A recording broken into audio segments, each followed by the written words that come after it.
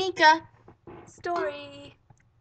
Okay, we found this really interesting I would say more creepy. story. Yes, really interesting. Basically, a kindergarten teacher was encouraging her students to eat blood. Well, to taste her blood. Yeah, really Basically, interesting. she's creating vampire children, in my opinion. Vampire children. Nice. But then we were having enough vampires in the world, like Edward Cullen. Colon, not Colin, colon. Like Cullen, like C-U-L-L-C. She's a vampire in her spare time. Anyway. Bite. Anyway, apparently, the teacher brought in a sample of her own blood, and then she put it on a plate for the children to look at. She told them to go up and touch it, and then they were just like, "How do we get this off of our hands, teacher lady?" And she basically put her hand in her mouth, so they copied her and they ate blood. Well, it was so the students could follow her example. Yuck. Yeah, I would be that one student writing it on the other student's shirt. And I would be that other student, and then I would throw the blood in her face.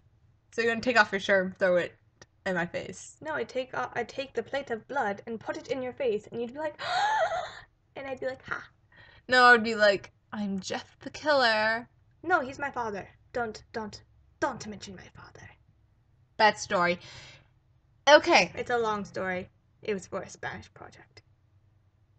She likes Spanish people. I like French people. I can't speak French. I speak Spanish, español. Parlez-vous français? No. ¿Cómo se va? Hola, ¿cómo estás? Bien. ¿Y tú? ¿Y usted? Bonne journée. Je sais quoi va? Let's speak English so they understand what we're saying. Agreed, but tell you the truth, I like British people more. They're so hot, like David Tennant. Or crepe pasta. David Tennant. He's gonna be my future husband. But you're his daughter. Yeah. Well, I'm the doctor's daughter, not David Tennant's. But David Tennant is the doctor. He regenerated.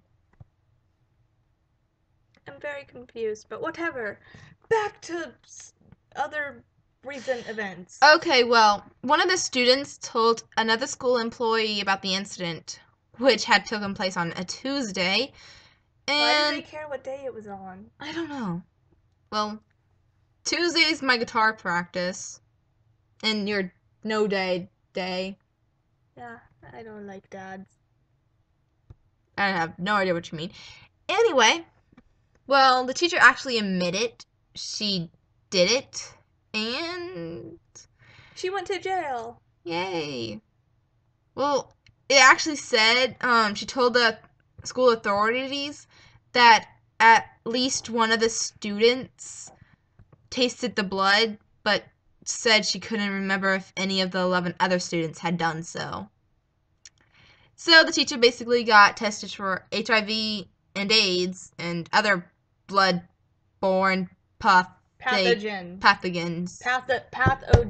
What she said. Anyway, sadly, it actually wasn't the first time the teacher's bodily fluids have ended up in the mouths of young students.